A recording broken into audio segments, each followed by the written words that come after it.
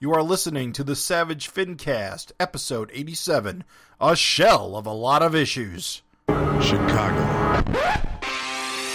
Teenage Mutant Ninja Turtles. Teenage Mutant Ninja Turtles. Teenage Mutant Ninja Turtles. Heroes in a half shell. Turtle power. This is the SavageFINcast, the show that's a little green in the gills. My name is Jim Purcell. I'm Craig Olsen. I'm Raven Perez. And we got a very special, unique, green episode to get into. We don't have a new Savage Dragon issue to review because they've been a little thin on the ground this year. We're intending in the very near future to do a retrospective on all the Savage Dragon going on for 2019. But, all 6 issues. But we got to do a little bit of catch-up because we have not been keeping up with the Teenage Mutant Ninja Turtles Urban Legend series like we had initially intended. Too many interviews, too many cool people to talk to, getting in the way of the real content you're here for. Not enough Dragon issues. Yeah, well, that's the thing, because with the lack of Dragon issues, we haven't been able to pair them up. Yep. So it's easier when your book was made 30 years ago, 25 years ago, and all you got to do is color it and reprint it. They come out on time when that happens. Yep.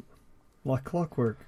So we're going to do a little bit of news segment just to catch us up for all the news for the end of the year, because it's the end of November when we're recording this, and we got some news we just want to make sure listeners have probably already heard, but let you hear it again. And then we're going to crank through Urban Legends 13 through 18 to get caught up. It's going to be a beefy little episode. Could be a little chunky. Just like I like my women. So let's get into that news. Take it away, Craig Olsen. What are we starting with here? Savage Dragon number 250. Oh, crap. So this is the big one, folks. Savage Dragon 250. They just released a solicitation copy and a list of covers because you knew there were going to be variant covers with this. And so for 250, we have... Actually, is it normal for there to be variant covers? I mean, some of them there have been 1 or 2, but this seems like a lot. I don't remember issue 100 having this many covers. 225 did, though. Yeah, 225 didn't definitely. Didn't have 3? Or 200 did. I mean, there was the blank one, the Fosco one, 2 different Larsen ones, right? I think maybe so. less guess artists, but... Oh, that's right. He had 2 different trade dresses for 200. Something like that. Yeah. But now we got 250, and we've got an amazing list of artists that are contributing covers, which I am super stoked to check out. So, we got cover A, which is the Larsen cover, which has been posted, and we saw that, and that's the callback to the miniseries issue 1 cover, but now we've got Malcolm. And now the additional covers announced. We're going to get one by Frank Cho. Awesome. Rob Liefeld. Can't wait to see his take on it. It's been quite a long time since we've seen him draw Savage Dragon. Walt Simonson, which is going to hopefully be amazing, one of my favorite artists. Yeah, dude, that's going to be sick. He did Dragon once as a pinup, right? Or he did, in 100 he did a Dragon backup, but Erik inked it. So I just want to see just Walt Simonson, alone. And then we're also getting a Scotty Young cover. And then on top of that, we're getting a blank cover, which we had gotten before, but it was with the newer Varsity Letter Savage Dragon title. So now we're getting a new blank cover with the original Savage Dragon title. So the comic's going to be 100 pages, $10. So for all you completists out there, when you add it up, it's $60 if you want every cover. But come on, it's Savage Dragon. Come on, wait. What are you implying? That we should pay $60 for? Absolutely. Wow. Yeah. Show up. I am. As someone who's anti-variant, that is a weird take to me. Show up. Why would I want to spend $60 on one comic book when I could spend $60 on many comic books?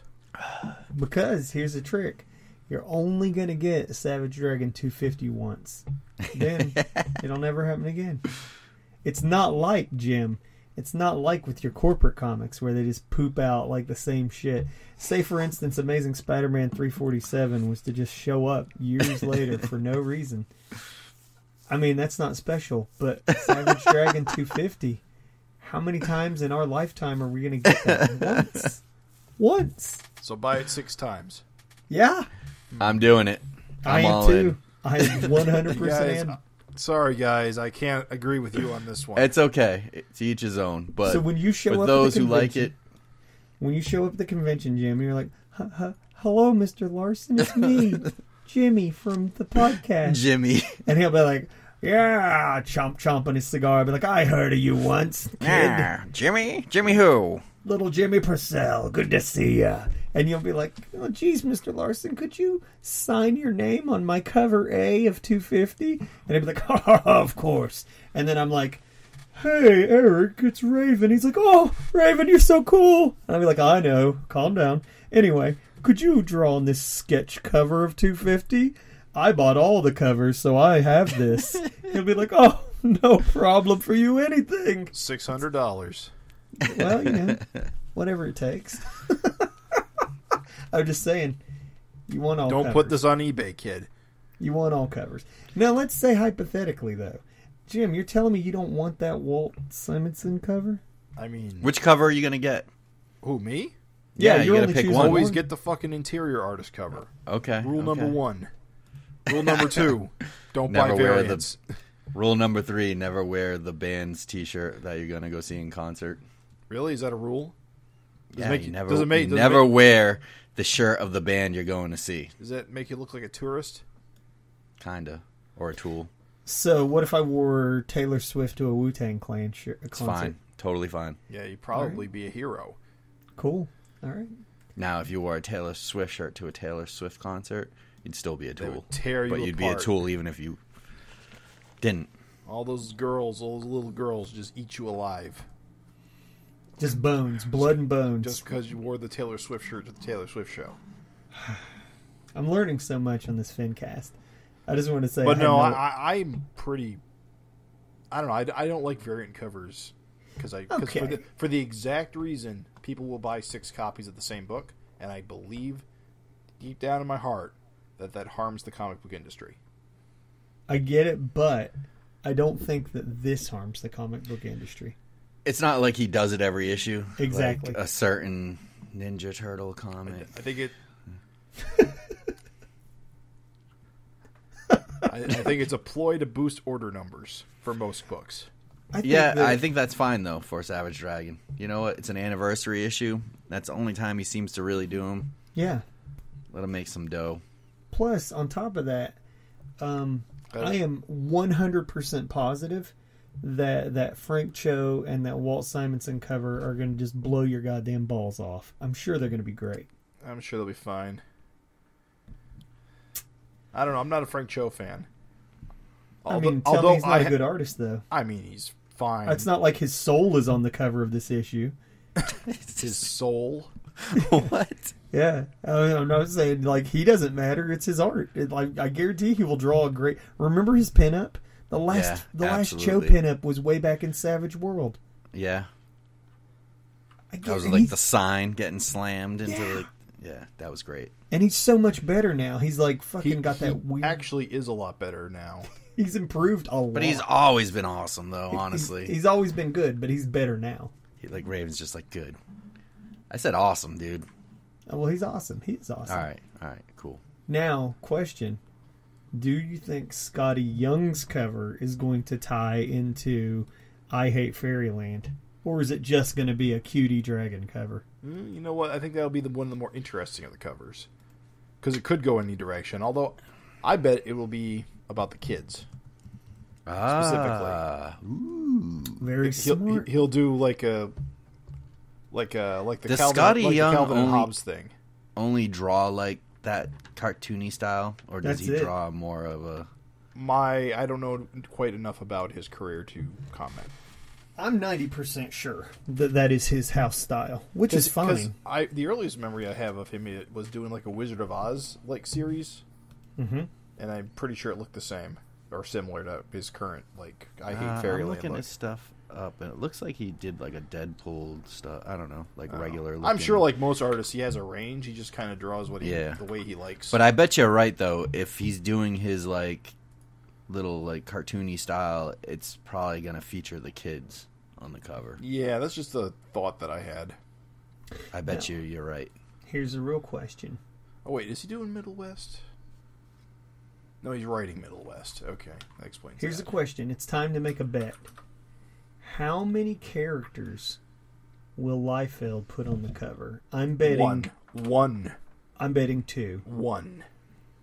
2 or 1 or 2, but now I'm cheating. But it's definitely gonna be like pinup style. And it'll be Dragon. For sure. Yeah. Oh, original Dragon, not even Malcolm. Yeah. I bet. That I would bet just you're be- right, dude. No, come on. No, And you won't be able to see his feet. no, I'm not going to be shitty. Yeah. I'm saying I bet it is Dragon. I bet it's original Dragon and not even Malcolm. No, I don't think so. I mean, come on. I mean, he's doing a cover to 250. It's not like he's just doing some random issue. He's doing a cover it'll just be for wait, 250. oh, I was He's gonna got to respect the material. I was going to say it would just be Bad Rock, but now I realize he doesn't own Bad Rock anymore. Oh, Low blow. oof. Sorry. Well- Sorry, Rob. Well, go ahead and finish off the solicitation, Craig. You know what? I think I want to pass the torch. I really enjoy hearing you, if you don't mind, read I the could. solicitation. I think the listeners prefer you to read all solicitations. Well, here we go. Erik Larsen, Savage Dragon hits issue 250. For 28 years, Erik Larsen has chronicled the lives and times of Dragon and his extended family in one of comics' only series set in real time. This monumental oversized milestone is a sweeping culmination that sets the stage for the next phase of comics' most uncompromising series with its most shocking story yet. Forces have conspired against Malcolm Dragon and his family, but is this the turning point or the end? Find out as Savage Dragon becomes the second original Image title to reach its 250th issue and begins the countdown to 300. So I'm pretty sure it's not the end because the countdown to 300 has started. What if it's the end, dude? I was What if thinking it's about the that. end for Malcolm? What if it's the end? Maybe Malcolm gets taken out and it just turns into like a book about the young kids. I'd be down for that. Or I was thinking about something. I was like, what would you guys think if he was just like pulled a fucking Walking Dead and was like, I just realized this was a good place to stop. Yeah, but again, I think Jim's right, though. That last sentence begins the countdown to 300. Why would they bother putting that in? Could be a fake out. fool. Walking Dead had fake solicitations for their next upcoming whatevers. What would you guys think if Savage Dragon 250 was the last issue of Savage Dragon? I'd be very sad. My sadness would be overwhelming. Yeah, I'd be fucking shook the fuck up. I for would sure. be bummed. I would This probably has like go- been one of the only constants in my life for like how many other year? You know what I mean? Like whatever happens and like look at the past 20 years, like there's always Savage Dragon. There's always an issue of Savage Dragon. How many things are out there like that, you know? Savage Dragon is your rock. Well, I hope that's not what it is. But I was thinking that. I was thinking to myself, I was like, wouldn't that just fucking flip everyone the fuck out? If he was just like, meh. Because, I mean, you know he's only doing it because he just loves it. At least we'd have another 170-something retro FINcast we could do. Yes, we could fill that time. Just keep the torch going, you know? Oh, Lord. Please let it not be so. I'm excited for this issue, though. And hell it yeah. sounds like there's going to be a big quo change, like... I don't know. Every issue solicitation reads like this these days. He's always so I don't vague. know, He's man. always so vague about it because he's always making it up as he goes. He's making, from my observation, he's basically making covers and then filling the story in behind it most of the time. Yeah, but I feel like with his anniversary issues, he always makes some major issue happen. Like there's like when you look at like the 50s, 100s, Well, the round those anniversary issues. my memory Always is not something major my happens. memory's not as good as it used to be or ever, but I remember issue 200 not being a massive change.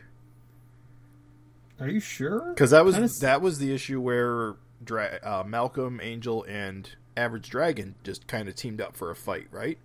No, 225 was where Average Dragon died. No. I'm not talking about when he died. I'm talking about when they just kind of had like a barroom brawl. Yeah. I feel like there was no major like status change that issue. Maybe not. Was that when it started getting more sexy? No, that didn't happen for a little while. That might have, but there were other ones where, definitely like everyone thought Dragon died and he became like William Dragon on one. Yeah, that was issue what the 50. hell? 100 where the complete universe was destroyed. Issue 100. The universe wasn't destroyed in 100. The universe wasn't destroyed in 75. Oh, sorry. right. 75, yes, for sure. 100's big thing was that he stayed in the Savage world. That was the big status quo change, because he had been fighting to get home, and then he decided to stay. Man. Whew, I don't know. All I know is it's going to be good. I'm excited. I Oh, can't yeah. wait. I It's feel going to be... It's going to be awesome. The hype is... I'm in the grip of the hype already. But I don't know. These days, I just kind of take it as it comes. I like to speculate, but this is a hard series to speculate about sometimes, because it does sometimes feel like stream of consciousness from Erik, and so I feel like it's almost impossible to predict what he's going to do next, because it isn't like he's got this. I mean, he's probably got a plan, but he doesn't have a grand intricate plan. Mm-hmm. So Right. if he doesn't have a plan, God help you trying to predict anything. I think he's got like a big outline. Like, it's not every issue isn't planned, but I think he's got an overarching kind of Broad strokes. I mean, we've talked to him in interviews, and I just don't get that sense anymore. no. I really do. At times I don't. But I gotta imagine that he's got something planned that he knows of at this point for 250. Yeah, I think he knows what's happening to 250. Yeah, I'm sure he probably knows like the major event in 250. How he gets there, that's another question. Anyway, Lots of crazy shit in play. So what do we got next for news? we got, to tie in with this episode's topic, Frank Fosco has revealed the cover to Ninja Turtles Urban Legends number 24. This is the first issue that will contain new material, not previously published at Image. Because the Image issues ended at 23, right? Mm-hmm. Yes, correct. and incomplete. So this is the start of the 3-issue conclusion that was the entire point of republishing this series. Which is pretty awesome. It's pretty Awesome that, again, that doesn't always happen. No. How many It's years has it highly been? unusual, actually. I'm really happy for Frank and Gary, because I think it's cool as shit that they got to conclude this, because I've really been enjoying it. At first, I was more lukewarm, waiting for the dragon stuff to happen. But then, as we got more into it, and I started to fall into the narrative of what the turtles themselves were just doing, it got me. I'm into it, big time. So it's cool as shit that they got to finish this. And put it in color for the first time. Yeah. Although I really hope that IDW does the old double dip and prints it in black and white too. I'd love it. That would be I don't think awesome. They will, but I don't think it's the kind of thing IDW does. They're allergic to black and white, in my experience. They just took over. They just took over publishing Usagi Yojimbo, and they're planning to reprint it all in color. Like the ghost of Ted Turner works at IDW. Fucking. colorizing everything. I just got a color. Right. Because was he one of the ones who was doing that to the movies? Yeah, it was him. TBS. Yeah, I see. he was colorizing shit. The shit looked like a pastel nightmare. Jesus. Well, I'm very excited, and the cover is cool. It has Pimlico and all the turtles on it, so that's neat. And Frank has been doing new, like, alternate covers for the reprints, but this is his Right. first, like, new cover. So, No, all the alternates are new covers. well, that's what I said. Well, no, the Frank's been doing the A. This is the first like brand new issue cover. right. That's what I said. All right. Play the tape back. Well, Don't get crazy here. well, just to be clear, he's been doing new covers, which are the A covers. The B covers, the variant covers, are the reprinted covers from the previous run. Right. And then there's So he's making Eastman's doing his own making covers too. Oh, he is. Yeah. I didn't know those were there. I never even saw those. Kevin Eastman. So you read the digital version, right? I do. On the hard copy is the inside cover. Maybe the digital has No, it it too. doesn't. They're blank. It's blank. There's a big empty space. It's very annoying. Really? Yeah. So it doesn't give you like the credits or the story so far? It gives me the credits, the story so far, and a big empty space where there's obviously supposed to be cover previews. How weird. It is very strange. I don't like it. Yeah, the hard copies have all three covers on the inside front cover. I don't know why they do it. I think it's incentive to make you buy print, and which means fuck you. That's a really So- dumb incentive. Like, you're going to see that little white square Yeah. and just be like, oh my god. I need to buy this. The Kevin Eastman covers are retailer incentive covers. So cover A and B, Yeah. you can just order as much as you want, and then the Eastman are retailer covers. But they're Kevin Eastman's been killing it on some of these covers. I really enjoy his takes. It's Yeah. neat to see him because he's not just doing pinups of turtles or anything like that. He's actually putting like each issue's like story elements and incorporating it into the cover. Well, that's Yeah, it's certainly cool. cool. Yeah, So it's like cool. for issue 12, like he had his cover is like them staring out the window of Vanguard's ship, which is pretty cool. But You get things to like that. You get to are- see are him neat. like drawing Raph in the shredder armor and shit. Like, it's cool, man. Yeah. Speaking of Kevin Eastman, there's on Netflix. There's a there's a show about the toys that made us. Oh, yeah, that yeah. show. And there was an episode in the current season about Ninja Turtle action figures. Oh, I gotta watch that. So there's a very cool interview segment with Peter Laird and Kevin Eastman about their experiences creating the turtles. Did they have Stan Leroy's leaping lizards? No, they did not. Unfortunately, talk about that particular toy line and Jim Lee's involvement. Of course not. Why would you? But it was fascinating, and the situation with Kevin Eastman with the sale to Viacom, because Kevin Eastman sold his stake in Turtles to Laird years prior, Okay. and so when Laird sold to Viacom, Eastman got nothing from the sale. Oh. Makes but- sense. But when the IDW series happened, everyone went to Eastman for consultation, and then that's why he's been involved so heavily in the IDW stuff. Is that because they've been paying him to do it, be the primary consultant. But he still must have got paid from Laird because Ninja Turtles are already like... That's not what the interview said. What? Yeah, because he sold his stake. Laird. Yeah, but his stake was worth so much when he sold it. It had to be. It's Ninja Turtles. Oh, yeah, he made money when he sold it, but not as much money as that Laird did. No, but I'm just saying, Laird, it's still... Laird sold it. Laird sold the Viacom for like $61 million. But I gotta imagine that he bought Eastman's stake for millions as well. Well, maybe not 61, two or but 3 or 4.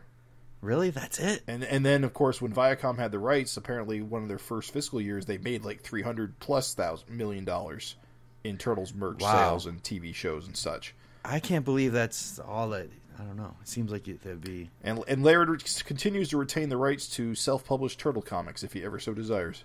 Wow, that's Which is fucking actually pretty cool when you think about, corporations being monsters. That's an amazing deal because you can just be like, I just want to make my own series, Yep. awesome. And no one can stop him. Well, and then I can be like, oh, the other series is fake. This is the real shit. That's fucking bananas, dude. I'm pretty sure in the contract it says that's the one thing you can't do. Is say, this is real, that's fake. Yeah, but you can just hint it. I mean, everyone would be on I board. mean, to be fair, it is. I mean, yeah, it would be like what's coming from Nickelodeon is not the same it's as what's coming from the creators. Right. so. Imagine like Erik Larsen sells Dragon has the same deal, and it's like, I'm going to keep You making know, Dragon Larsen be on comics. Twitter be like, you could read Company A's, but if you want to read real dry, you know, like, you want to read my shit, that's the shit that counts. You know what's funny? Remember when fucking Erik bought Ant? And Yeah. like Yeah. for just a hot minute, Mario Gully was mad. Mario made Bug.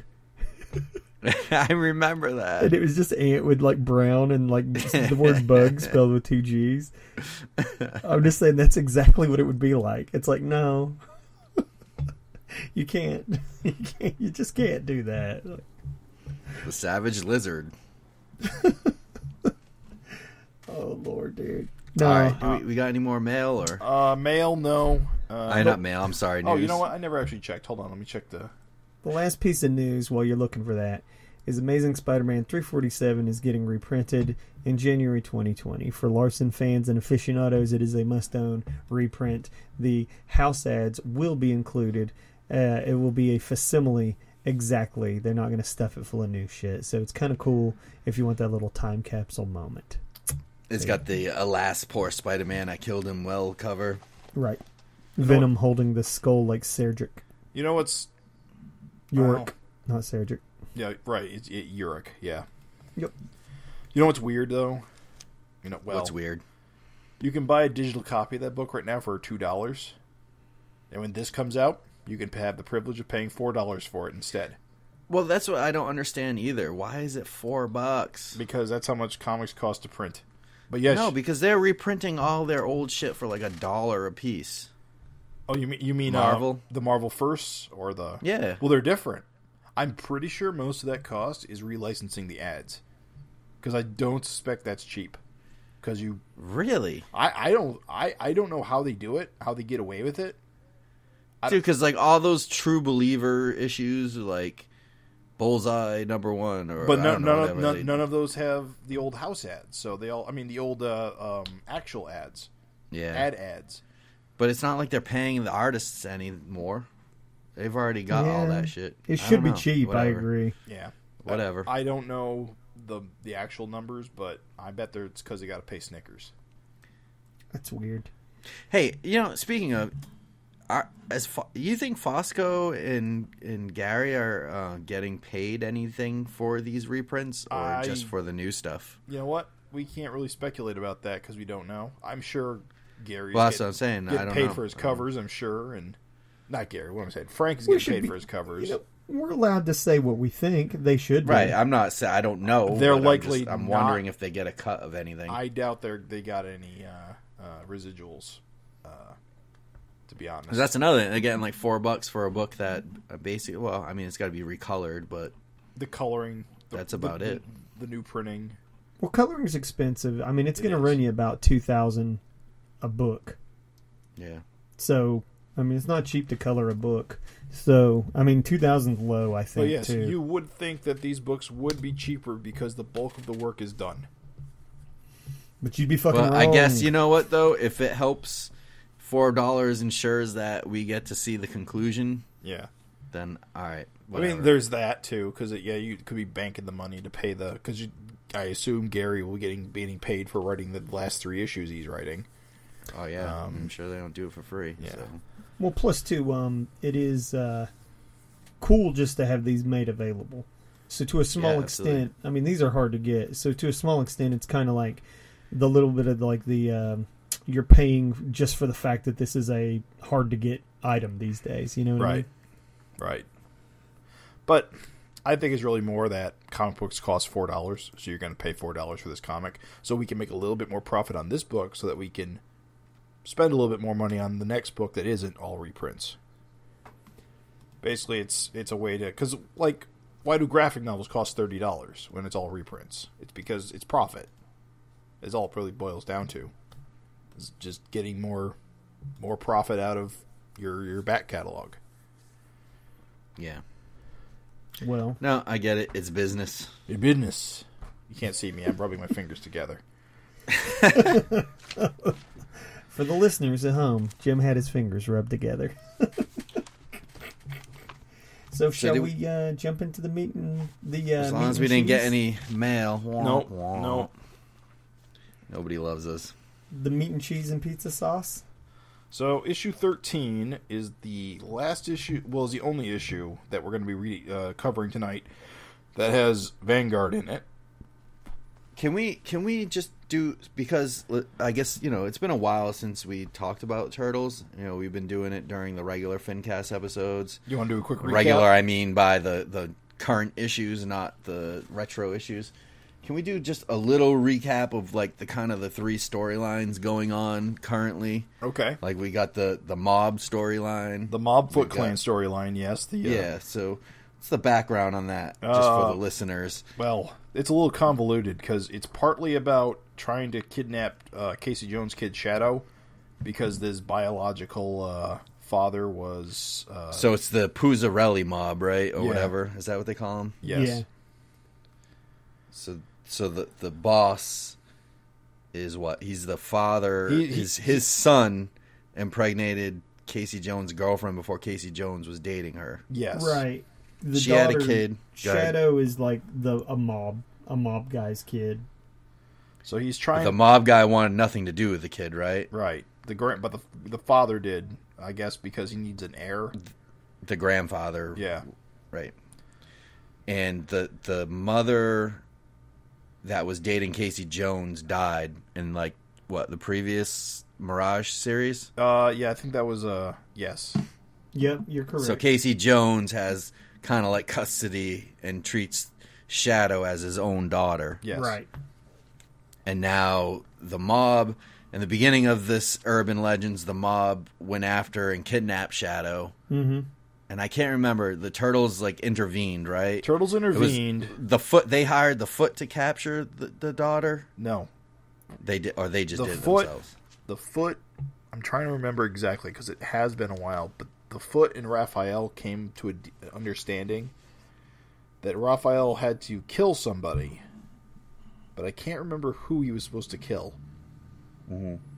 But he saved Shadow, but he brought whatever the circumstances. He made were. a deal with the Foot, and now the mob is like pissed at the Foot, right? Right, and but Raph also messed up the deal, so the Foot was also pissed at Raph. Right.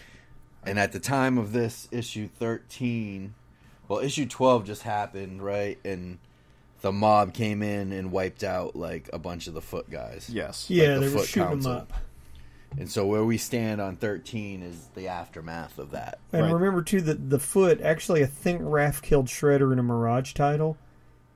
And so the Foot is actually without a leader at the moment.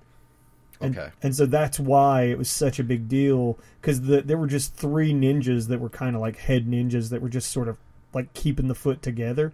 And that's why the Turtles and Raph had a little treaty, because like they were like, well, we fucking killed Shredder. He was the asshole. Like, the Foot will just leave you guys alone as long as you leave us alone. Yeah.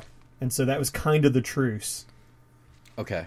So that's where we stand on that. Then the second storyline going on is this Death Watch character. Right, who's like also like he's like an alien hybrid.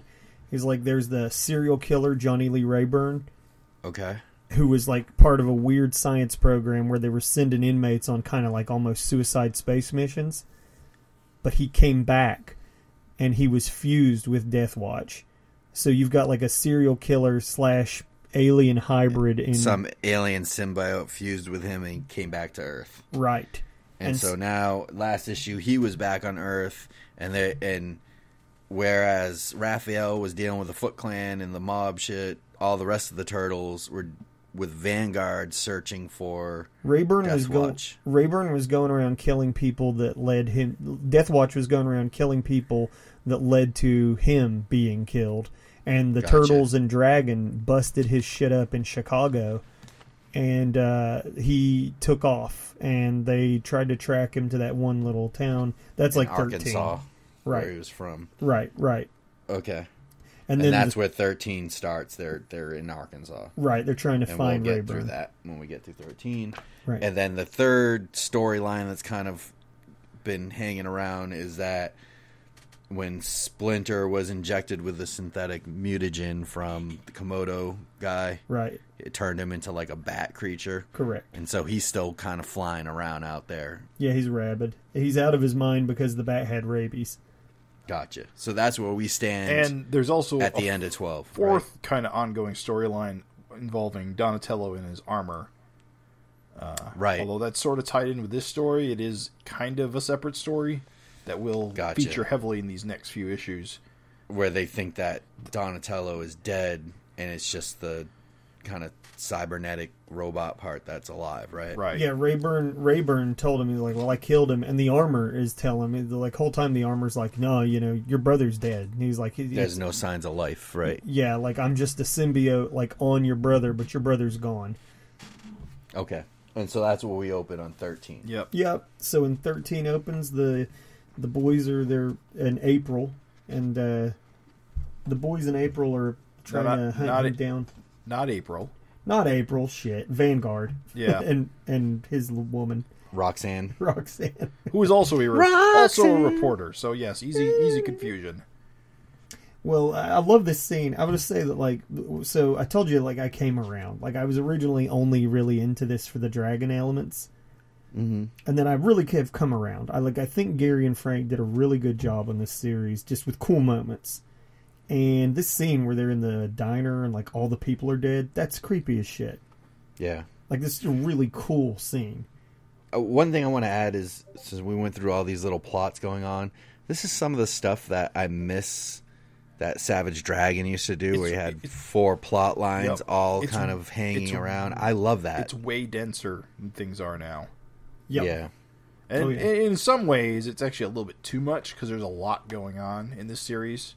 Dude, it is dense as hell, but I still like it. I just like how everything's kind of getting connected and moving and flowing, and people come out of the comic and then they come back in 4 issues later, and I just enjoy that. It always just feels like rapid and something's happening. Yeah, I do think, here's what's so weird is, like, okay, like, this is like a little side tangent, but it's kind of like, I feel like again, we were talking about, like, I think I said this last FINcast, but, like, Dragon is kind of right now, like, we say, like, Dragon has eras, like the family friendly era, the, like, naughty era, the Savage World era, you know, and I swear to you, I think that, like, Dragon's era right now is the standalone issue era. Yeah. Like, I swear to you, that's the direction. Like, that's where he's... I absolutely know it. He's doing it on purpose. He's talked about it. Emphasizing that over everything. And so, I get it that, like, you know, it's completely... They are totally at odds. Like, if you're trying to make each issue, like, standalone and you're trying to weave all these threads, like, you could never just pick up one of these Turtles issues and just be okay. And I'll be honest, There's no one I and picked up dones. a few random issues of these in the past, and I could not penetrate them. And I'm pretty good at starting stuff in the middle. Yeah, so it's I get it where they're totally at odds with each other. That being said, I do like when Savage Dragon's juggling a lot of plot threads. Yeah. For sure. So, we get this spooky cafe scene. That's a great scene. It's so good. Where, you know, Vanguard and Roxanne are just kind of just documenting what's been going on. Because I guess Death Watch has just been draining people of their life force. Right. This whole town is basically fucking dead. He killed a whole town, dude. It's awesome. This outfit Roxanne's wearing I know, dude. I like it. is unique. It's tight. She's like a Mortal Kombat character. She is, yes. She's a Sonya Blade, yeah. It's great, dude. But then we cut back to New York, where the mob guys have already murdered the Foot Clan leadership, and so This is where it gets dark. Yeah, this is a dark this, scene. This is where you learn why comic turtles are the best turtles. Yeah, they are, dude. And by the way, he's talking about like the Eastman cover is like so sweet and badass because it's got like Raph like with the arrows, like he definitely jumping through the air. It's like that same scene. But yeah, I love that. This And is we're talking about, like- this is the story of Raphael murdering 47 guys. hell yeah, dude. And like the moment where he shoots the arrow down the barrel of the gun, oh, it's so cool. And then he just starts blasting them up. I'm with it, dude. Yeah. And it's crazy because he's like, He's like, I'm gonna have to get one of these babies for myself. I'm like, dude, ninja. He's like, this is murder. Yeah, he loves it, dude. Yeah. It's good. Yeah, But it's cool. I mean, they're ninjas. You know what I mean? Like, But I like that. This is why you don't rely on the gun, though, because it runs out of bullets. The blade, you don't need to reload. And I want to say that the colors on this are phenomenal. Like when you flip the page and like the way he's got the whole like magenta sky behind the kind of like Rayburn's family ancestral house, and it's like and they literally like it's funny. Gary literally mentions Psycho, like right there. Yeah, like you're getting all the vibes, but like just the coloring on this was. That's our boy Adam Guzowski. Is that how you say it? Shout out to Adam. We know he listens. Yeah, but fantastic job. Yeah, it really. I mean, from going from a black and white comic to like turning it turns into something completely different in color. Honestly, I mean, I like them both, but color definitely changes the comic. I mean, I guess that sounds pretty obvious, but No, I get it because these pages in particular with the how do I phrase this, the house page where the you see Michelangelo is in shadow with the tree, so in black and white that's going to look way starker than it would be with color fills. But even like the moods, so like if you're, and I guess for the listeners, if you guys are following along, the page where Raphael is shooting up everybody, right? I mean, an amateur colorist would just color like normal colors, the wall's this color, guy's this color.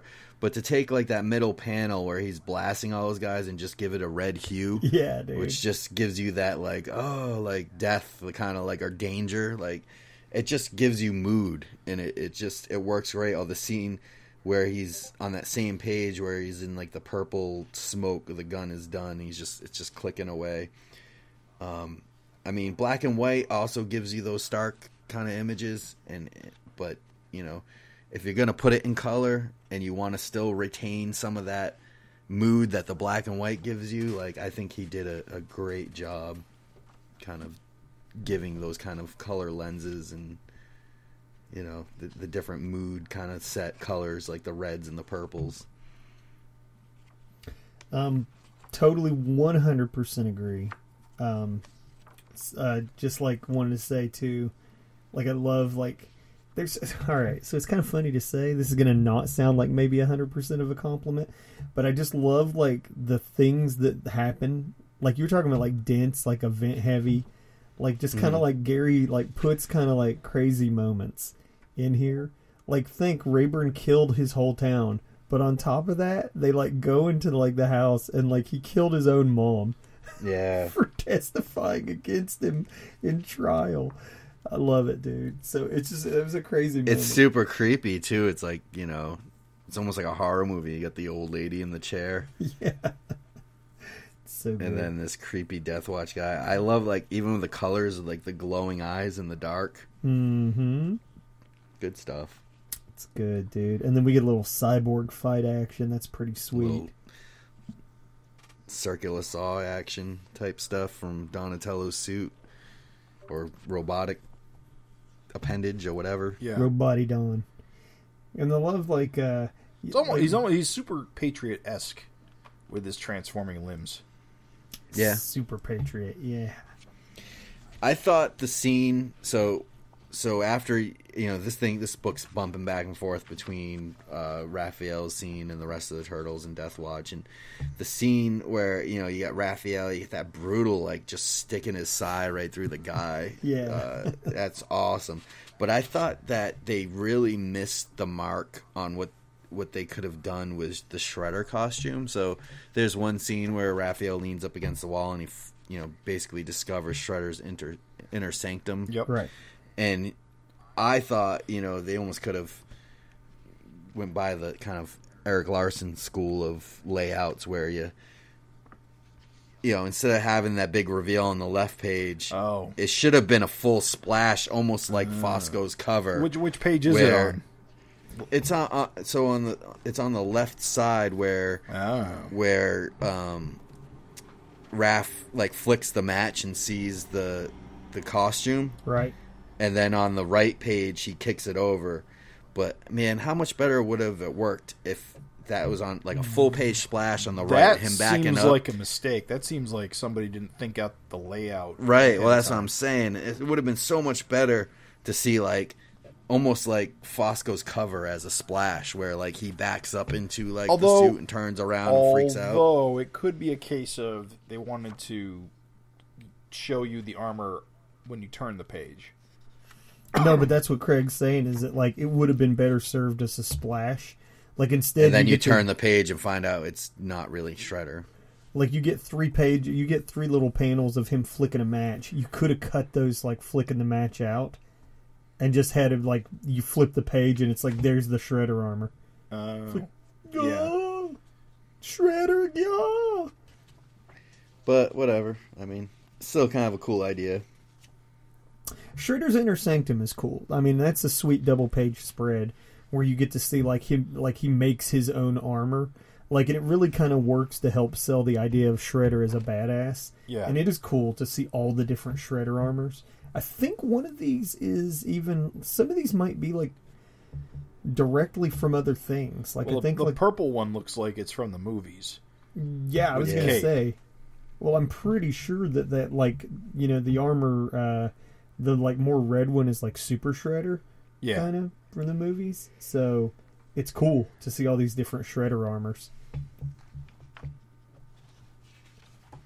and to sort of have the like lore that he makes his own shit. Right. So we cut back. How many? Go ahead. Sorry. I was going to say we're going to cut back to the Death Watch battle. But what were you going to say?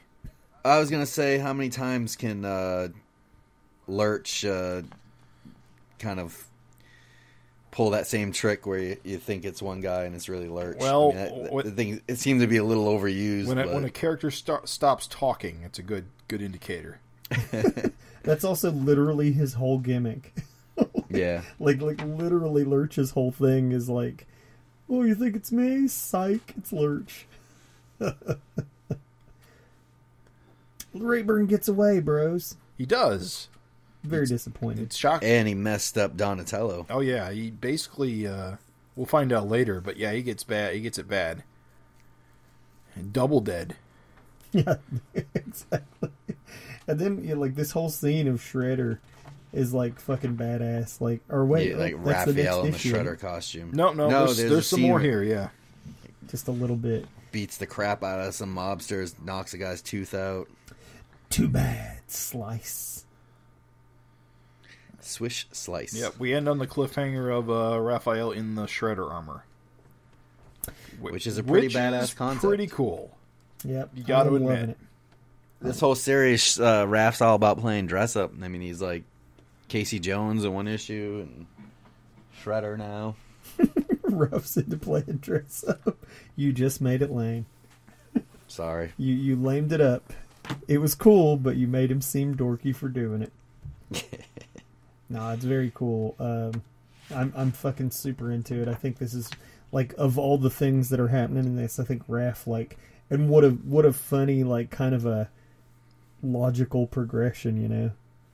Yeah. Dude, and then issue 14, again, the Eastman cover is badass with, like, the Shredder Raph. Yes, dude.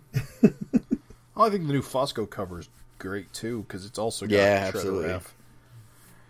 And it's interesting, excuse me, if you look at the old Larsen Fosco cover, Raph is buried in shadow. Yeah. And so it's kind of cool because it's kind of like, oh, you can see like they kept that like more like sort of, I wonder in black and white like how hard it was to tell like if that was the Shredder or what, like, you know what I mean? Yeah, But because you don't see like, the green. Yeah, like it's not really obvious that that's not Shredder fighting Splinter on the cover of that issue. So that's kind of Yeah, cool. absolutely. Oh, You're good, picking good, that cover good up. point about that. Because yeah, if it would have been solicited in advance, people would say, "Oh, Shredder versus Splinter." Right. So now we get to just pretty much see an absolutely, you're talking about like cool coloring and like just bloody and like that double page spread. Of Raphael just slicing the shit out of people. Yeah, dude. Yeah, Shredder Raph. It's sweet. It's sweet as hell. Yeah, I feel like there's not that many like double page splashes in this series, unless I'm just not noticing. I think you're right. Yeah. Yeah, I think you're right. Cool. There's not that many. It's a cool visual. Yeah, and it's colored great. I like it. Just using the limited color palette with the reds. Again, just setting the mood, like just coloring all the characters red just gives you that sense of violence or danger. I think it's got like this whole sequence, like everything, like, Adam was like figuring it out maybe in the very earliest, but like, man, he's got it, dude. Like with like the zipatone dots, like the white zipatone dots look great in this, like, sequence here. And then he's like stained the like shredder gauntlets with blood. Like, oh, it's so good. Yeah. It's a cool sequence. Like, the foot, they come and they sort of confront Raph about, like, what he's doing, and he's like, nah, get up, dopies. Yeah, you're Hey, basically, good chastise them, like, you guys just ran away and I took care of business, so basically deal with it, and they eventually just take him on as a leader. Well, not eventually. He murders a guy for standing, calling him out for stealing the armor. Yeah. So he's right away. He's establishing who's in charge here. Says they don't have any honor. Yeah, he talks shit to him. It's great the way he points it out. He's like, when the mobsters were there, these assholes were gone, and now that like it's just him, they're all like teaming up, and that's why he takes that dude out, because he's just got to like put those other fools in line. It's still life or death. Like, it's justified homicide. That funny scene where the guy's just playing fetch with his dog and fucking bat Splinter just snatches it up and eats it. Yeah, that's talking about like I said, when you're like talking about like just cool, funny, weird moments in this series, like that's just a great like little 2-page sequence to show that Splinter's out there and he's still fucking berserk. Yep. We get to see Van and the Turtles and Roxanne. Roxanne. Oh yeah, there was more Vanguard in here. I actually forgot. Just a little bit. This is where they realize Donatello got jacked up by Death Watch. Yeah. And this scene is a little weird and funny, and I was a little scratching my head a little bit about it, but basically the cyborg part of Donatello separates and joins up with Lurch, right? Yep. Yeah. He integrates in with Lurch, who's also an artificial and then turns being. into this like Jack Kirby robot thing. Yeah. It's the Seeker. Yeah. Then it flies away, and Donatello is like still dying and still got like kind of mech. So I remember like first reading this and thinking, oh, that's how they solved like Donatello. He was going to be back to normal again, and the robot shit just kind of flew away. But that's not really the case. No, it's a fake out. Donatello's still dead. It's just he still has some of the replacement parts that the cyborg built into him. He still has the cyborg parts on him, so he's not like completely cleaned off of it. No. And so Van's like, I'm going to put you on life support, like up in my ship. So it is kind of strange that both Death Watch and the cyborg armor both basically run away and are gone. Because they don't come back for the next few issues. Well, the cyborg armor is like just it's acting true to form. I mean, they're both doing true to form things here. Like Rayburn's out carrying out his little like revenge mission still. He's still like out for revenge. Right. So it makes sense that he just like teleports away or whatever the hell. Wait, what's he need revenge against? Anybody that helped put Rayburn into his little like suicide program, basically. The people who testified against him in the murder trial. Oh no, yeah, Death Watch. Yeah, he would still escape. Yeah. So it makes sense there, but then the cyborg is also kind of acting, because remember, it's not just a cyborg; it's like a parasite. Right. Like that's how it got on. Right, and there's actually a scene where like it's trying to, it's trying to find a host, and it tries to get onto, I don't know which turtle I'm looking at here, but like it tries to get on one of the turtles and can't, because like he gets whacked by kind of weird. Seems like Leo hits him in the hand with a katana. I'm not quite sure here. Yeah, I thought, because I know a turtle loses his hand, I thought this was how a character lost his hand, but I guess he was Just hit it just right to break the link. Right. Right. But then Lurch is the one that ends up getting like the parasite. So, yeah. This must not be the same Lurch, unless there's a story beat that we haven't gotten to yet. Because It's just, what, same Lurch as what, the Vanguard backups in Savage Dragon? Yeah, it's the same Lurch. Oh, well, then they'll probably... There must be more of this later. Yeah. I would imagine, because later There on, is. we know Lurch later on gets like sentience. Right. Yep. So, like, you know, without anything in Turtles, we know that Lurch gets rid of that symbiote at some point. And and Deathwatch reappears back in the Savage Dragon backups too. So Oh, I forgot he did. yep, it all ties in. Like all this Ninja Turtle stuff, all later in ties into the Vanguard backups in Dragon. That's why like this series is like so closely related to Drag. You know what I mean? Yeah. Yeah, it is. Not only does it have like the Dragon appearances, but down the road, you know, because Frank and Gary wrote it, it ties in, and they were able to revisit a lot of these characters in the Vanguard backups. It's cool, man. Like, as someone who largely missed this stuff the first time, like, I'm really glad that, like, I'm getting into it now. Like, it is cool. Even though, like, the Dragon stuff is in there less than I had thought, it still, like, ties in really well, like, in cool ways. I like it. Right. Yeah. I'm pleased. But here we basically get, like, Raphael just ends that whole mob thread. Yep. He just confronts him in his house with the surviving Foot Clan members. And then Tells we're him to moving on. Back the hell Good. off, and I guess he does. Well, they're scared of Shredder is what's so funny. Like, they don't realize that's not Shredder. That's true. They don't. So it's just kind of interesting that So- basically, like, even in death, like, Shredder's got that kind of, like... Oh, now I remember Right. the whole situation. The mob paid the Foot Clan to kidnap Shadow, Yeah. and then They broke I the guess agreement. Michelangelo rescued her, and then Raph was supposed to assassinate somebody but didn't. I don't know. It's been a while. It's been too long. It'll be It's fine. been too long. Moving on. But I found it funny just because Raph says he's gonna give this guy his money back for paying the Foot to kidnap the girl, just as a Right. way to balance things. But yeah, He's just trying to make peace. He's just trying to end this shit. Like, the Mafia and the Foot Clan have both just been, like, pains in everyone's ass for this whole series. So basically, it's just, like, Raph kind of just, like, forces a peace treaty here. And then we see that Splinter is still nuts. He's Yeah. nutso in the brain. but he is in the astral plane, and he runs into the ghost form of Donnie, who is naked for some reason. And Donnie doesn't really know what's going on because he's stuck in this limbo, and he's trying to get help from Splinter, but Splinter's a monster and does not want to help.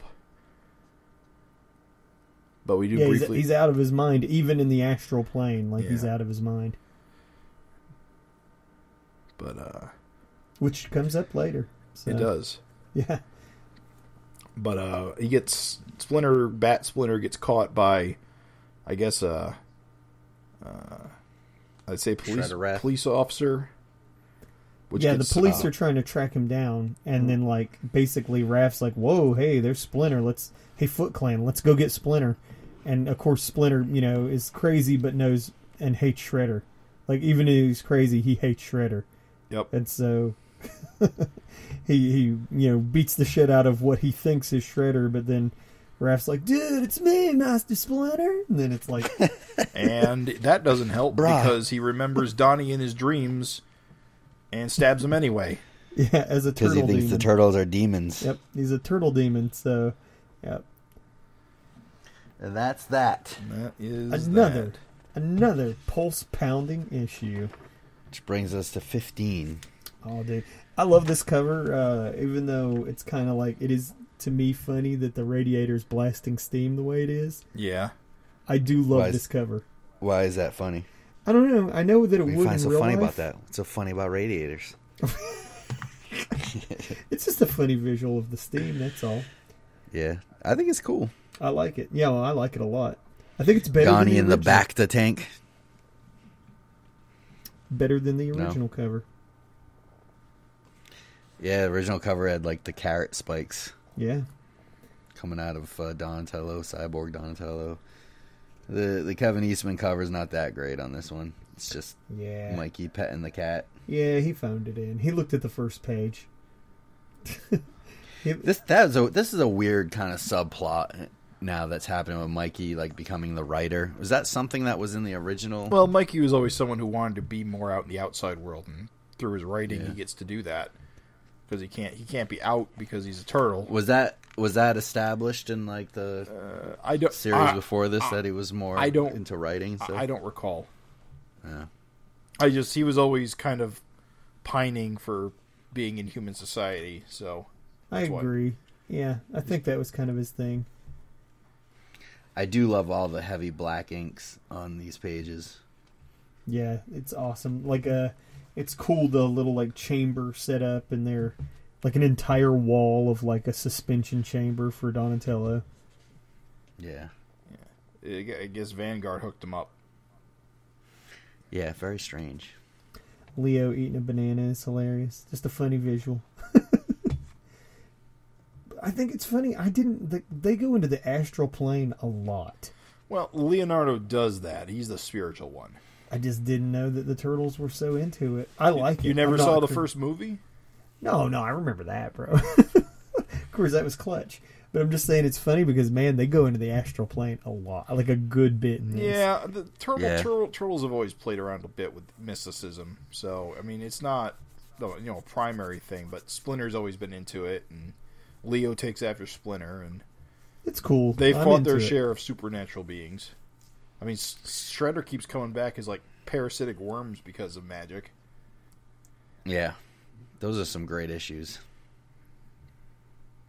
When they had all like back in the Mirage time with those issues where like the different types of Shredders that were all parasitic worms. This was some of my first Ninja Turtle comics. Those things were awesome. Anyway, we find out that Shredder Raph has been kind of out for like a week, right? Or so. Oh, right. Ever since the end of last issue, because the cliffhanger happens and then it kind of cut to this. His old pitchfork stabbing got him. Yeah, somehow they've captured Splinter in a cage, right? And drug Raph back to headquarters. And so they're all messing around in the astral plane, and something jacked up happens. So Raph's with the Foot Clan, and no one knows that Raph's the Shredder. Where he is. Right. No one knows he's a Shredder. No one knows where he is. No one knows that Donatello is alive and floating in the astral plane, like lost in the astral plane. Right. Mikey doesn't want anything to do with the astral plane, so he's not there. So he's not in it. Right. So Leo ventures in and he finds Raph and Donatello and Splinter, right? Right. Or no, yes. not yet. They they do. Splinter finds Donatello. He's choking the shit out of him. Raph scares him off. Raph and Donnie reunite, and then Leo shows up, and then all hell breaks loose. Yeah, they end up in the whole wrong body thing is hilarious. Yeah, Donnie ends up in Raph's body. Right? Yeah, and he is confused and doesn't know what the fuck's going on. Very confused. Leo ends up in Raph's, right? Or no? You might be right. I'm trying to find out where they actually says his name, because I don't know if he does. Well, the old man, the mystical, foot. Donnie ends up in... Leo's the first one to leave, so he must be the first one to wake up. So it must be Leo and Raph. Donnie wakes up in Leo's body. Yep. All right. Yes. So, and that only lasts, it seems like a few minutes before they all kind of eventually get unscrambled. It did seem like a little bit quick, like it wasn't no long-term ramifications, because they seem to wake up, realize they're in the wrong body, and then pass out again, and then switch back. it's a good kind of story device to get them to realize where everybody is. Yeah, basically that's all it does is Leo knows where Raph's body is. And everyone knows Donnie is still alive in the astral plane.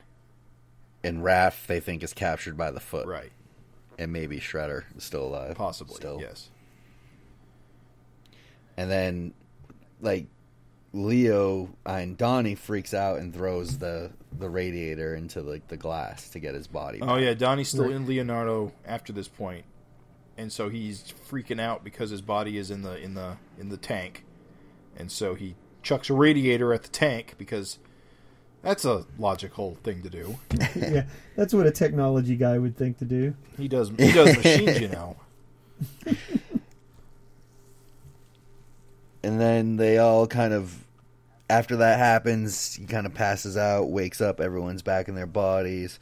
And then the big reveal is that Donatello's back in his body. He seems to have full control of the robotics now, the CPU, which I think is funny. Don't they have to have like a footnote to like spell out CPU for you? Yeah, there's some funny. There's a bunch of those things that are like CPR, CPU. NRA. All right, yeah, dude. Later you on, don't got to tell us. Later on, the NRA shows up and they tell you what NRA stands for. Yeah, it's like I think we're okay. We don't need that. So it looks like though that Donatello can like control the cybernetics, and he actually like they're surprised because they think he'll never walk because they think the robot part is destroyed and therefore he can't control it, but he does, and he's actually like bigger than the other turtles now.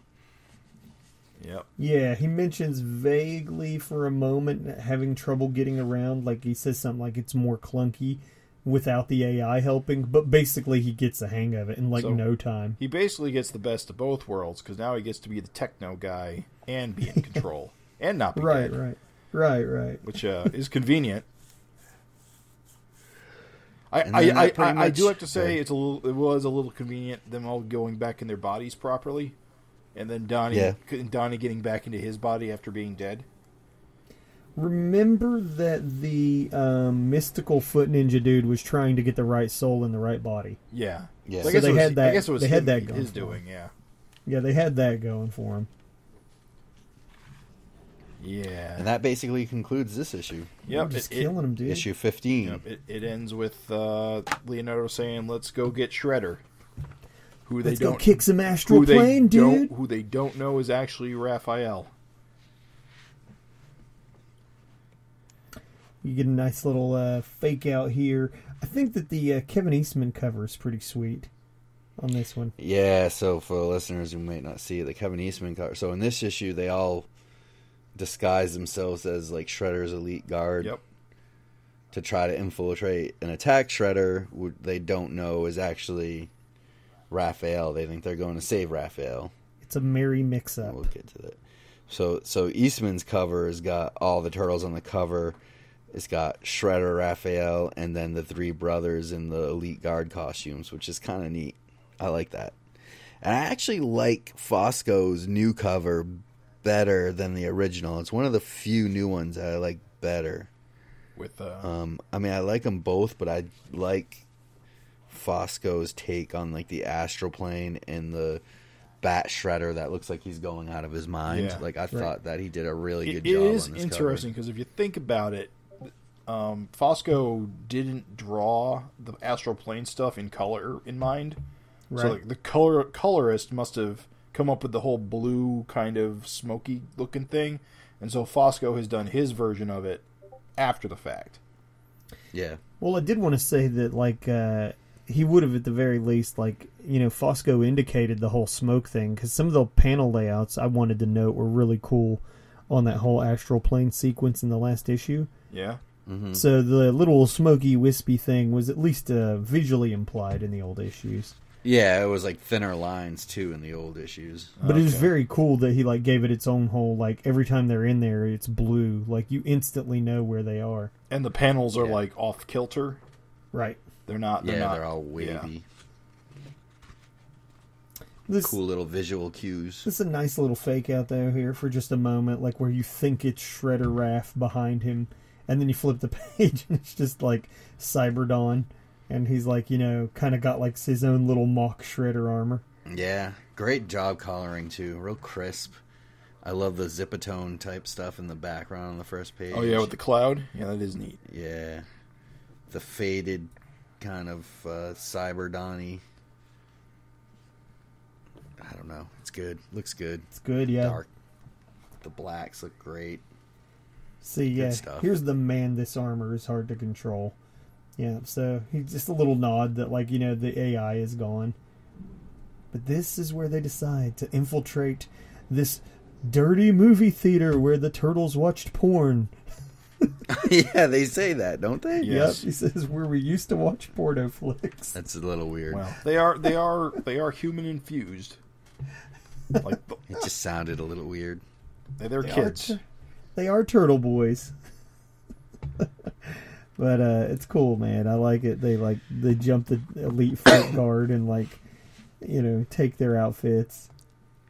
I love the scene of Shredder Raph on the throne. He kind of looks like King Conan on the throne. Yep, I get Just that. sitting there with his arm. And he's got the Splinter bat in the little cage. Who's very much like Golem.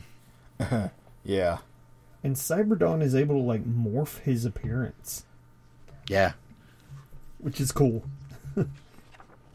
And seems new. Yeah, now that he's got control of the powers, he's pretty much using it differently. I love seeing the turtles dressed up in those little ninja kind of costumes, just kicking butt. I thought the scene was hilarious where Leo's fighting Shredder, Raph, and they both don't know who each other are because they're both in costume. And then when Raph figures it out, he just starts laughing. That's great. Yeah, they get it. Like I said, the whole merry mix-up. Like they're just ready to kick each other's ass for 2 seconds, and then he's like, "Bah!" I love the katana blades just stuck in the Shredder kind of gauntlet things. Looks pretty cool. That's a cool touch. Where? The scene where he's laughing and it's just kind of Leo's blades are kind of stuck in the Shredder's arm gauntlets. Oh yeah, the ha ha ha. Yeah. Yep. Yeah, it's awesome. It's good stuff, dude. This sequence is cool. The little mystical dude sort of catches him up to speed on what's going on. He's like, here's Splinter. He's out of his fucking mind. He's nuts. So you guys got to go in there and try and get him back in his right mind. So they all time to more adventures in the astral plane. Donnie does not want to go because he's had his own problems there. He's Right. he's not a fan, but he eventually comes around. They're a family. Yeah, so they're in there and they're just sort of whooping the shit out of Splinter, having a fight or whatever. Just sort of cruises along. Raph gets the better of him. And then, when Raph, for whatever happens, when Raph, kills him, basically that sort of brings Splinter around. Yeah, it is a little confusing because they tell you that if you die in the game, you die in real life, and then Right. Raph just stabs Splinter, and apparently that helps turn him back into a rat, or at least turns his mind back into a rat, which is good. I wasn't a big fan of the bat. I actually kind of thought I thought the bat thing stayed around the whole series, but I guess it did not because. I liked it. I think it made Splinter more active and involved and more interesting than if he'd just been the grandfatherly we've seen that. You know what I mean? Yeah, it was neat. I thought it was neat. Also, shout-outs to Gary for having a Ninja Turtle call Splinter Master Sphincter. What? That is pretty dope. Master Sphincter. What are you talking about? He makes fun of Master Splinter and calls him Master Sphincter. When? Yeah. Where? On the when he next gets to last stabbed. page. Okay, yeah, I got it. So that kind of that issue ends with them kind of killing the bat in the astral plane and holding Splinter. So we're like, oh, is this the end of Splinter, right? right, yeah. He's like, Leo, Mike, anybody help? And that kind of concludes 16. Yep, rolling right along. 17, A Hunting We Will Go. Cool. I like the new cover a lot. Yeah, I do too. I like Leo in the kind of in the shadows. The old cover is a little funny. The Larsen one with Fosco. Well, I guess it's Fosco with Larsen inks. It's like picking up the little baby alligator. Meanwhile, like Leatherhead is behind him. Right. Is it Leatherhead or Leatherface? Leatherhead. Leatherhead, yeah. This I guarantee. I was also the whole time. See, I'm not really familiar with Mirage Comics Leatherhead. Yeah, he is not. the He is cartoon. not that. So yeah, I was gonna say the whole time I was reading this, I was thinking, oh, guarantee. This I guarantee. Leatherhead was such a cool toy. He really was, because the top of his head was like on a pivot, so you could just sort of like do the alligator chomp. Oh, it's so good. I love the way that 17 opens up because you're like, oh fuck, Splinter bit it. Yeah, Yeah, this dude. is a a great terrible, splash. terrible trick. It's great though. I love that. Yeah, I love it too. Still can't believe it. And then they're like, they're just looking at the mausoleum with their little like got infiltrated, or they think it is. Yeah, he just can't believe someone burglarized their headquarters. But yeah, I The bought funny it. thing is though, you still don't know if Splinter's dead or not. Right. Yeah, because I bought it hook, line, and sinker though. It was kind of a hard cut to this from the end of last issue. But that's good, Yeah. dude. That's good comics. It is. I was like, oh, Splinter's fucking dead. What? And you believe it because it's like so much shit has happened already in this series that like, I mean, if you told me that he was dead, I I totally would believe it. totally, yeah. I think No, it's he gonna- doesn't die until issue 12 of the next series. Is that true? Spoilers. Is that real? Yeah, that's real. I told you, they're middle-aged men, middle-aged turtles then. Splinter got old, finally died. Lame. And in fact, I found this. that was the whole Go ahead, sorry. whole thing about that series is that Splinter, the whole premise kind of was it led up to Splinter dying, and then after Splinter died, the four turtles all kind of went their own directions for a while, Oh, and then the series ended before they kind of came back together, which was kind of an important part that they really should have got to. right. But it was good. I love that series. I hope they reprint that next, to be honest, because I will say that when I very first read this, I could not have possibly guessed how important these damn rabbits setting that alarm off would be. Oh yeah, Because I had no idea. I was like, oh, this little... I just thought it was like a little ha-ha anecdote. No, those rabbits setting that alarm off really fucked shit up the rest of the sequence here. Just people ignoring the alarm left and right. Yeah.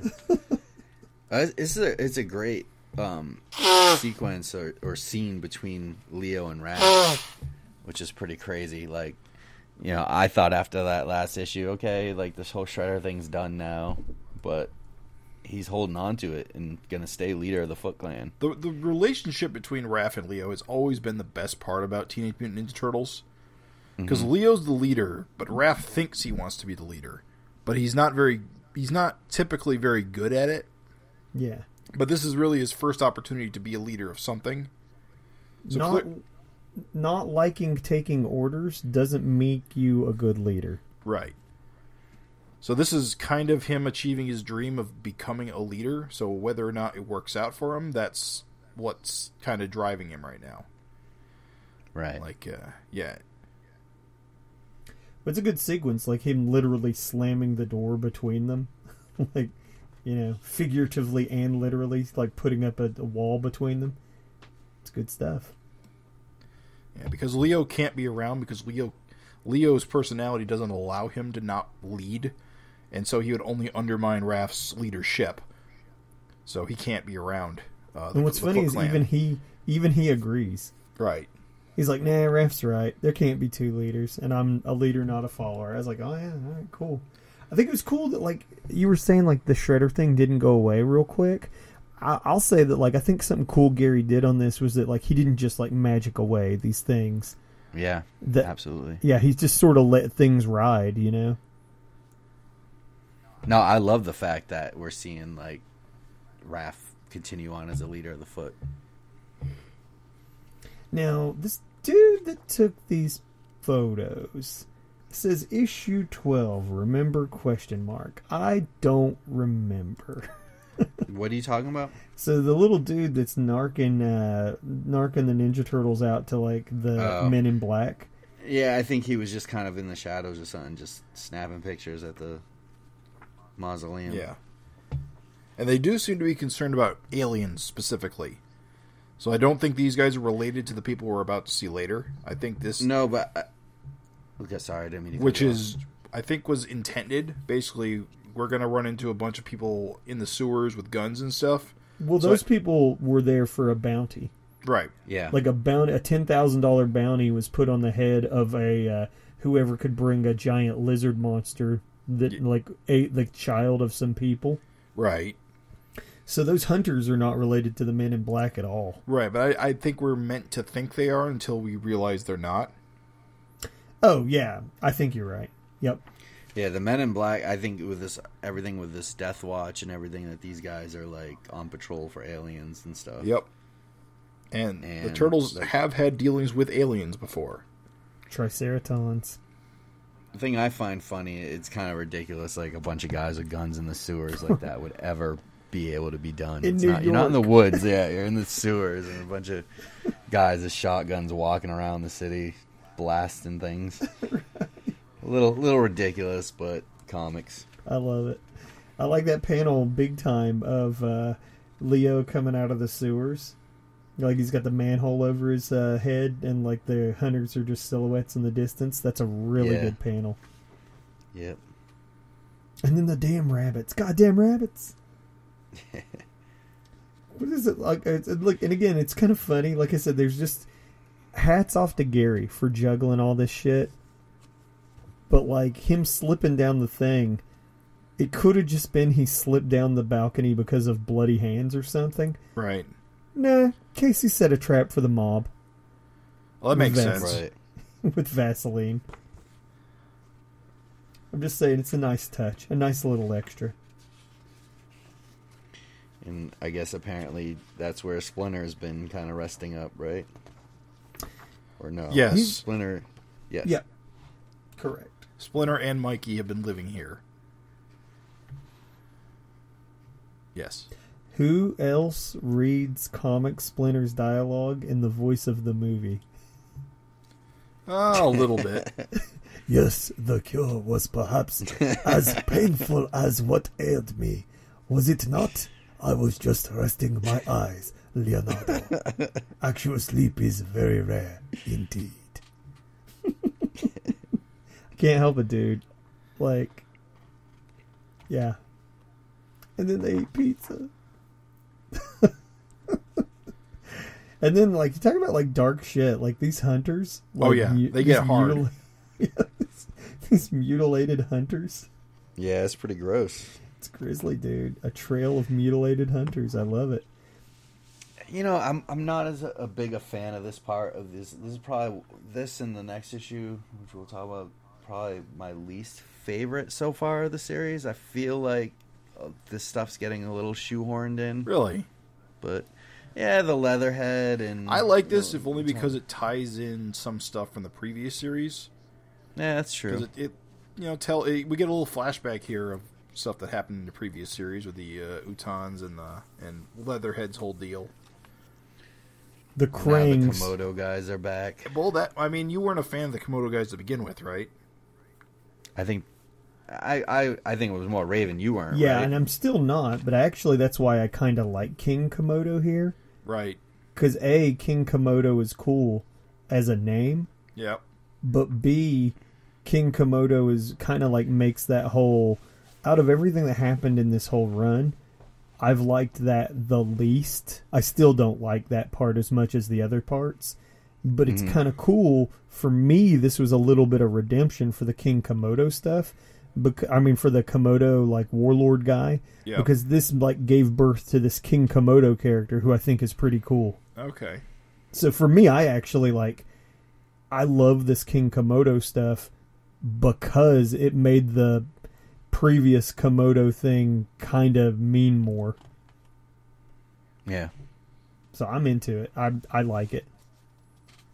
I mean, Leatherhead, whatever, but because he's just not as cool as he is in the cartoon. He's a big crocodile. It's Big, kind of funny. But he's the big fake out. You got to think that it's Leatherhead that's eating all these people and stuff, and you get the old switcheroo. I appreciate Gary. The thing is, I appreciate Gary doing the fake out. Yeah. Like, no, absolutely. That was what I liked. Like, because again, I was totally thinking that they were just going to go down there and beat up on Leatherhead for a minute. But no, King Komodo, total surprise. Like, it totally surprised me. I did not see that shit coming at all. And King Komodo kind of has a cool power, like the whole mind control thing. which we'll get into in the next issue. Yeah, sorry, I'm jumping ahead. Issue 18, which is the last issue for us for now. Yeah. So right away, word balloons on the cover are awesome. Yeah. This Yeah, I lettering agree. is awesome. I agree. Fight it, Leatherhead. It's good. Excuse me. So right away we get into Leonardo versus the regular Komodo dragons. So, And this is pretty sweet. yeah, once again we get a one guy versus an army sort of situation, and we see Leo really show his stuff. Yeah, he's a badass, which dude. is pretty impressive. He's flipping giant Komodo dragons It's not and breaks 40. one's It's not neck. 49 dudes, but he's hurt. He also didn't need a Tommy gun, so how about that? True. Put his katana blade right down the throat of one of those dragons. Well, awesome. that whole sequence is really freaking weird because it really looks like it bit his. Like, how did the Komodo dragon get the whole thing down his throat to begin with, and then bite his arm, and then not also rip his arm off? I don't know. Well, I don't know. It bit around his arm, but then it died instantly when the sword went right through. Yeah, but it must not have bit very hard because in the very next scene there's no blood on his wrist. Yeah. So, I don't know. It's just a little awkward, I'd say. Here we see Casey clowning Mikey for his story. Yeah, Casey is. Yeah, but you guys missed something before Oh, that. shit. Take us back. Where King Komodo basically chomps on Oh, yeah, Leo's hand. Yeah. And that's the scene where we'll see next, but that's where his hand gets taken off. Right. And Jim, Which is huge. I think that was the fake out. Is that you kind of have that one Komodo dragon bite his arm and he's okay. Yep. And then so when King Komodo goes and bites his arm this time, it's just he'll be okay, is what you're thinking. Right. But, yeah. But you read his little inner dialogue. He's like, it doesn't work, and I pass out screaming bloody murder. Yeah, that's great. That's a great transition. And you're like, whoa. And again, this weird Raph and Mike, like you saying, the Michelangelo type in his little story. Writing a love story, loser? What do you love?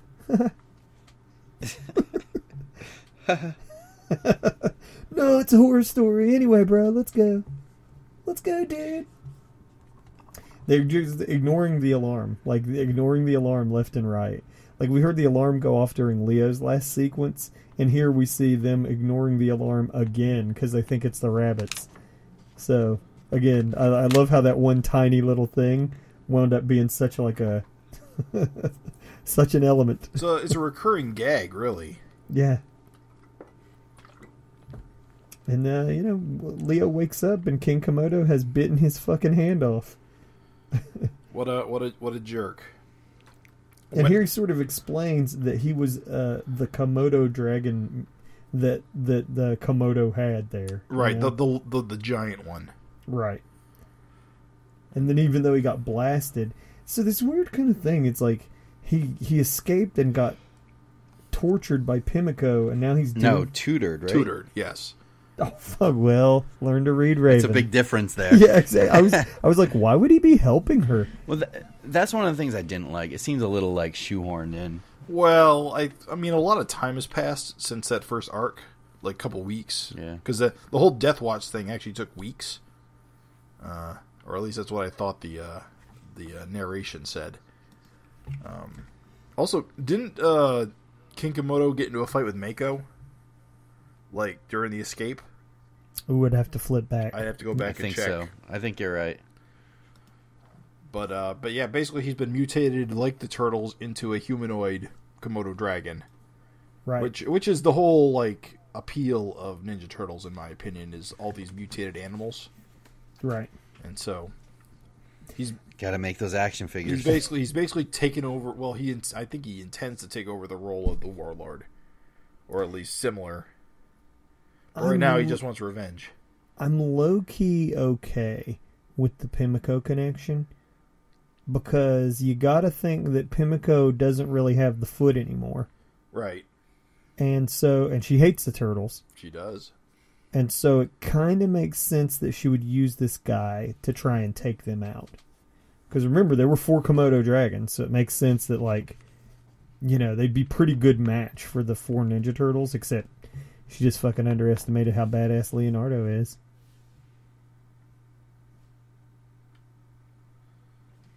But then we get to see his weirdo mind powers, and he fucking sort of controls Leatherhead a little bit. Yep. Leo frees Leatherhead to have an extra ally, but it just backfires on him when the Komodo dragon tells him that, oh, I can just control the mind of lizards.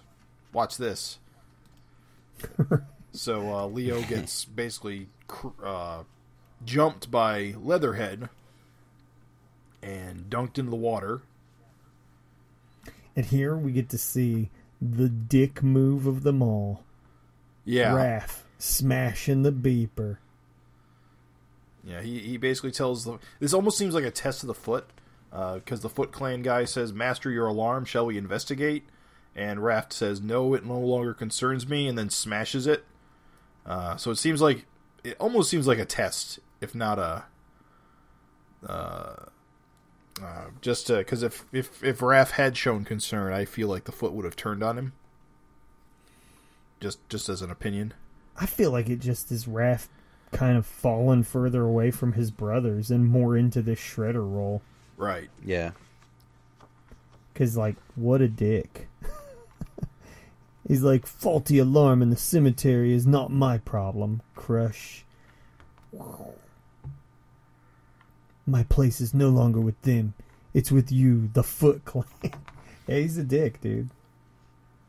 I don't know. I think he's playing a role, to be honest. I think he's out of his depth. He's trying to be a badass. We'll see. But we get a mysterious stranger in the shadows. So these guys, Shredder's elite guard. yeah. So the guys in the hats are Shredder's elite guards. Right. So the interesting thing is, it was very briefly mentioned. The previous issue when the Turtles infiltrated the headquarters, when they took out the 2 elite guards that were standing outside. Mm-hmm. Apparently, the Foot didn't know they were there. They Right. weren't guards. They were actually from whoever this is. Right. Keeping an eye on the Foot. Yeah, so when the Turtles took their costumes, the Foot was very confused why they were there at all. Well, the Exactly. elite guard it mentioned were loyal to Shredder, not even the Foot Clan. Right, and they had been wiped out previously, so no one really knew why they were there. Right. And So so we clearly see there are still some kicking around, and if they're loyal to Shredder, then who's this person in the shadows? right, it's Pimlico. Hint, it's Pimlico. It's Pimlico. We know for sure. Although it may not be Pimlico.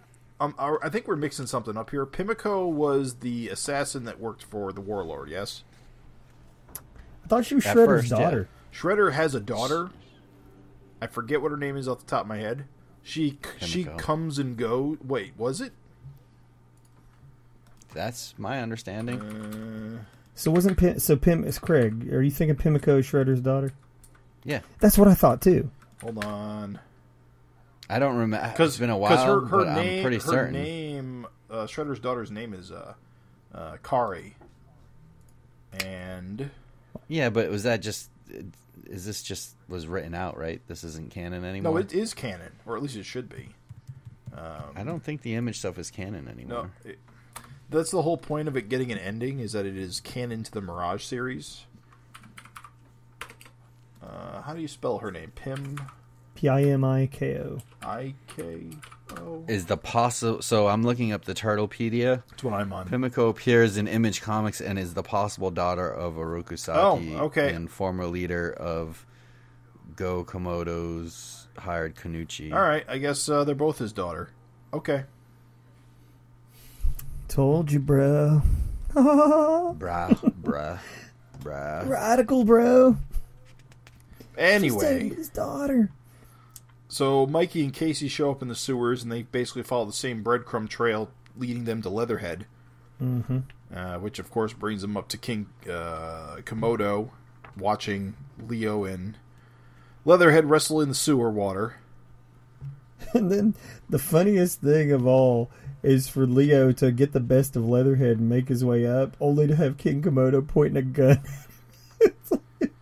You must have took it from one of the hunters, which is a really funny thing.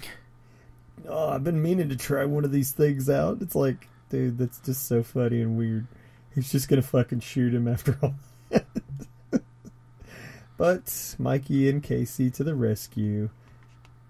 Yeah, with a whack to the back of his head. Seems a little easy.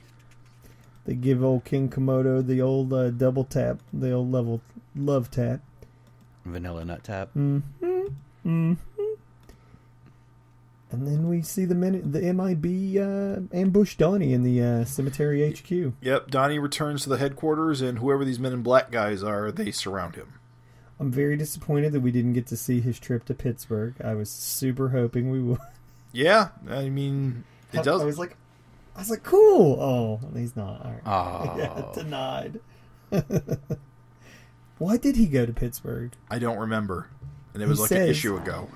He clearly says, he's like, he asks, he's like, do you want to go to Pittsburgh? And everybody's like, nah. I'm trying to remember what happened in Pittsburgh. He's like, do you want to go to Pittsburgh? Nah. And I was like, okay. Well, for whatever reason, Donnie was gone to Pittsburgh and comes back and like he gets ambushed by the MIB. I'm trying to see right now. Do you want to go to Pittsburgh? He said, Doesn't say why. no, he doesn't say. Yeah, he doesn't say why. He just wants to go to Pittsburgh. Weird. Huh. Yeah, weird. Must have wanted a pierogi. All right. Well, at any rate. So, yeah, that's pretty much the end of the issue. And then it's cover next issue has got the, what do you call those aliens? The Triceratop aliens? Triceratons. They are awesome. Yeah. They are awesome. And the little Krang guy. Yeah, dude. Which would have been a big deal for readers in that time because they've been gone a while. Who? The Triceratons. Oh yeah. Yeah, they're a popular group because they have a very good design. The weird thing is, I feel like the toys never really... Did they ever make a figure They of that? did. They must have. They made one. It took them a while, probably, because I don't remember it. Yeah, they made a Triceraton. Thing is, with the cartoons, I can't remember like how big of a role the Triceratons had in the show. They had a much larger role in the comics. I was going to say it was dramatically reduced. Like it was nowhere near as important. Because there was like whole like off-world alien world adventures. Yeah, they like battled in the alien arena, right? Yep, you're remembering correct. That. So, what do you guys still think about Turtles, especially specifically these 6 issues? 3, 4, 5, 6, 7, 8. Yeah, 6. Dude, I'm into it. Like I'm really on board. Like, Yeah, it's fun. I mean, any listeners out there that aren't made it this far and without buying this is crazy, but if you haven't been buying, I mean, it really very much reads like Savage Dragon reads. It's definitely in an era, and if you're a fan at all of like Dragon #1, but like Freak Force or Super Patriot, you really owe it to yourself to read this comic. You really especially if you've never read it. Oh, Because yeah. it is like getting a taste of that era now. Totally agree. As someone who never read this stuff, like, absolutely. It's like getting more Savage Dragon. Like, it really More is. classic Savage Dragon. Yeah, absolutely. More that 4 plot lines at once. Not Savage even Dragon. just Savage Dragon, although it is heavily influenced, stylistically by Erik Larsen. It's really more of that mid-90s sort of superhero that you don't see much of anymore. Correct. Because it's not the 90s. Yeah. I did want to throw one thing out, just a real quick aside. So, if you frequent the Savage Dragon Facebook group, which is highly active, I highly recommend that you do. But you'll know that me and Jim went to Terrificon, where I just Mr. Magoo'd my way into a bunch of black and white Ninja Turtles issues. If I had been 5 seconds faster. Well, let me tell you what, quite a find. I'd never seen these, and I just wanted to say, as somebody who was exposed to the color versions first, and then went back and read these black and white issues now, I really enjoy how this looks in black and white. I want to echo again, I had said before I'd even seen these things that I would love to see this whole thing recollected in black and white. Absolutely. But let me also throw out that if you're the kind of guy that likes to hunt down back issues, an extra really nice treat, aside from the fact that this has all those awesome early image era house ads like Bone. Like I'm looking at issue 1. There's a ad for Bone. There's an ad. You found a copy of issue number 1? I didn't realize that. Yeah. There's an ad for Bone, there's an ad for Distant Soil, there's an ad for Savage Dragon 29. And a cool thing is that Erik Larsen himself he mans the letters column.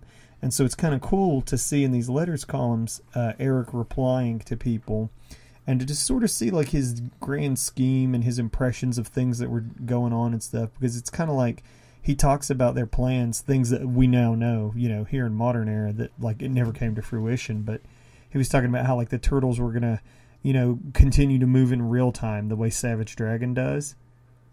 Mm-hmm. And it kind of helps you when you think about that. It kind of makes these Turtle issues make even more sense. Yeah. Because, we've said several times as we're reading these that it feels like, time passes between issues. Yes. And that's exactly what's happening, is that, like, it's moving in real time, finger quotes. So it's cool. I like reading the old letters. You see names from Savage Dragon fandom that like Augie DeBleek, like, you know him from Freak Force. You know him if you're a Savage Dragon guy. Like, it's cool seeing those old names. A really awesome nugget is in issue 1. Erik does this huge, there's no letters obviously for issue 1, so Erik's just talking about basically turtles and how he knows them and how he related to them. How does he relate to them? Oh dude, it's awesome. It's just basically one of the best nuggets out of this little thing is he says that he remembers someone showing him the comic, like Ninja Turtles #1. Yeah. And he says, and this is a quote, he goes, "I remember writing to Mike and telling him that while I thought the comic was cool, I didn't think the creator should continue it. We all get the joke. What more needs to be said?" They showed me is the next line. So basically it's funny, just to see and he gives kind of like a history. Like there's stuff in his little thing where he's talking about like things you may not like, sort of weird connections for Ninja Turtles. Like basically we all know the story of like Eastman and Laird doing the little like, low run print, and then like with a tax return and a loan from their uncle or something like that. But then like he sort of like ties it in like with a little bit more history than that. So it's really cool. I recommend it highly if you can track down those old issues. I know they're hard to find, but like they're out there. And I really hope that I know, Jim, you said that like IDW is not real likely to do this. Yeah. But baby, it doesn't seem like their style. I'd love it if they would, because some of this work I think looks just as cool in a completely different way in black and white as it does in color. So it's cool. I'd love to see that. But at any rate, just want to throw that in real quick. Cool. Yeah. So I guess that's it for this one. Hopefully next episode, well, we got a couple of options for next episode. I'm not sure what we're doing next episode. Latest news is that Savage Dragon 247 got bumped to mid-December, so hopefully we'll see that before the end of the year. We got a year. We know and can say at least that we got a year-end review coming up at some point. We plan to do basically a year in Savage Dragon retrospective sometime in December. Got another retro review in the pipeline. You'll be hearing soon. Covering more. Actually, what does it cover? Covers the Ninja Turtles Dragon crossover from Rush, right? More Ninja Turtles. I forgot. And issue 3? Yes. The Mirage half of the crossover and issue number 3 of the ongoing. I'm actually looking forward to that because I could not participate in that one, so I'd like to hear what you guys had to say. You will get to hear Scott's Craig Olsen impression. It's pretty good. Oh no! I'm just kidding. He doesn't do one. I'm just fucking with you. Could it be? But yep, we'll be getting to that hopefully by the end of the year, and then next year it'll be the year of 300. I mean, year of 250. The Roaring 20s, dude. Isn't that weird? Yeah, it is kind of weird. I thought we'd all be dead by now.